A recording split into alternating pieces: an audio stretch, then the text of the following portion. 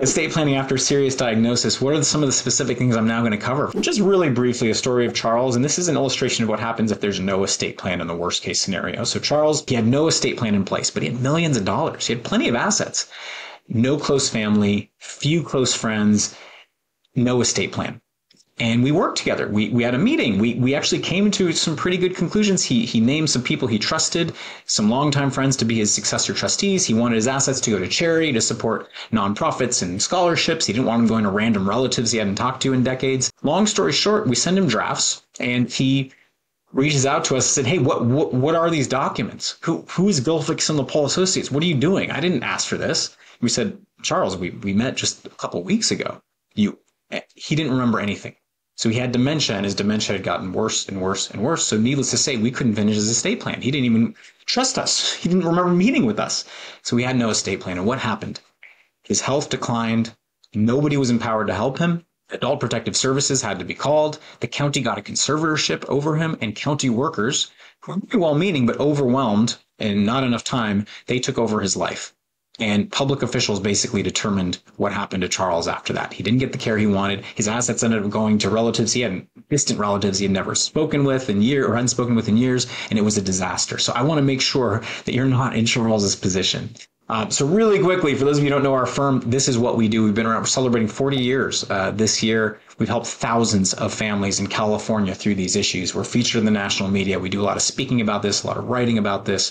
And this is what we do. We help families to protect their assets, to deal with taxes, protect their kids from divorce and lawsuits, things like that. But most importantly, we want to help people through the toughest moments of their lives, at least from the legal side of things. And we're very proud of that. And my own experience helps me every day with that. Why do you need an estate plan? Again, if you worked with us in the past, or if you already have an estate plan, you understand this. But if you don't, and if you need to share this with someone who doesn't have an estate plan, why? An estate plan is not about high net worth planning for dynastic families. It's about making sure that you're covered in a crisis or in a diagnosis, and that people that you love are empowered, who you love and trust, are empowered to help you in those tough situations. Because if you don't have an estate plan in place, it can be extraordinarily difficult, if not impossible, for people you love and trust to help you. And when you're going through a medical crisis, you don't want to have to think about these things. So you want to make sure you have that plan in place either before, or you want to make sure you update it right after and make that part of those steps you take when you face that diagnosis. And to make sure your hard-earned assets go to the people that you love. And when you're dealing with this crisis, if it's a diagnosis, whether it's a stroke, a heart attack, an accident, dementia, a new heart issue, or cancer, a cancer diagnosis, as my wife and I have been through, you and your family need to be prepared. And if you're unprepared, what happens? Well, your life may end up in the courts. Your family may have to get a conservatorship. It may be an absolute nightmare. So I'd say the first thing to think about here, whether you've been through a challenging situation or not, is to talk to your family or your loved ones about this. And then instead of meeting with us, Gilfix and Paul, or some attorney, you need to work with an attorney about this. A big part of our job as attorneys is to help you get to the finish line, to identify the choices you need to make and get those documents into place. When people try to do it themselves, I think most of the time they don't get done, or they get done incorrectly. But you should talk to your family, especially if you're facing an issue, and say, hey, are you guys ready and able? Step in and help me if and when I need it. That's the first thing. And then set that meeting with attorneys, or I guess, you know what, set a meeting with an attorney first, and we can help you down that process. I want to give 4 immediate recommendations after a serious diagnosis. If you get that phone call, like I got, my wife got, like so many of our clients have gotten, that it's either cancer or a heart issue or some serious issue. 4 tips, things that I've learned on my own journey. 1, get second and third opinions right away. If it's anything in question, just get them. Don't think that, oh, well, I know what's happening. You never know what the second and third opinions are going to say. A second opinion helped save me from a bunch of unnecessary treatment and put me back in a great place. It let me know that I was actually going to be okay. And I needed that second opinion to get that. Work with doctors that you like. You need to meet with lots of doctors. Choose to work with a medical team that is positive, that is not dour and negative, that can have a huge impact on your healing. I met with doctors in multiple places, Stanford, Kaiser, UCSF, and I can tell you the same types of meetings giving me the same information. Some of those meetings I left feeling like I was good. I was going to fight this. I was going to win.